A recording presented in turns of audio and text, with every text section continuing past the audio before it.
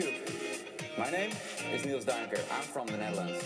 Juggling, it's so much fun. And I think with a proper technique, with proper instruction, everybody can learn how to juggle. And that's what I'm going to give you right now. So today, we're going to learn how to juggle. Have fun.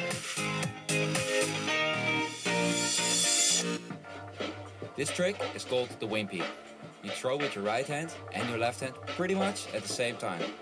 And the balls cross. One ball has to go a bit higher, otherwise they hit each other in the air. Do you notice which hand throws higher? I prefer to have my non-dominant hand throw a bit higher than my dominant hand. So my non-dominant hand throws are a bit higher.